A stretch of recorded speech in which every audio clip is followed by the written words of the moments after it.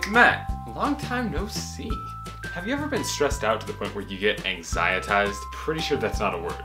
And you can't even think because there's so much going on? It's no fun, right? So I'm going to share with you some of the things that help me get through these anxieties. Just know that everyone gets anxiety every now and then, and everyone handles it differently.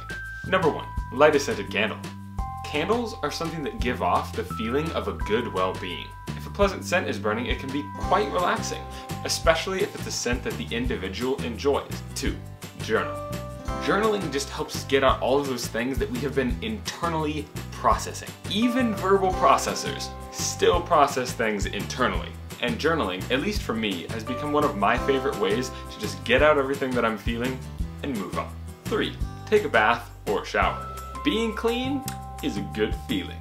And in the case of an anxiety attack, good feelings are exactly what you need. I personally like to take a bath. However, it's not my decision to make, so you decide.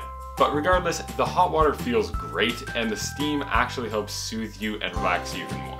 4, driving. Sometimes just getting in the car and going for a drive by yourself really helps us clear our minds. Blast some music, roll the windows down, sing along, and just enjoy the time. And even drive to a scenic viewpoint and just sit and be still and think and enjoy the view, if that's your thing. 5, making a list. If you have anxiety because there's a lot to do, try making a list of everything that you have to do. Then just start working away at the list. It feels good to check things off, especially knowing that you've just completed something and now you're moving on to the next project. If you're stressed out or have a lot of anxiety and these suggestions aren't helping, feel free to leave us a comment in the comment section below and we'll respond. If you'd like to read the full article, tap the link in the description below. The question of the day is, what's your favorite way to relieve anxiety or stress? Let us know in the comment section below. Until next time, live long and prosper.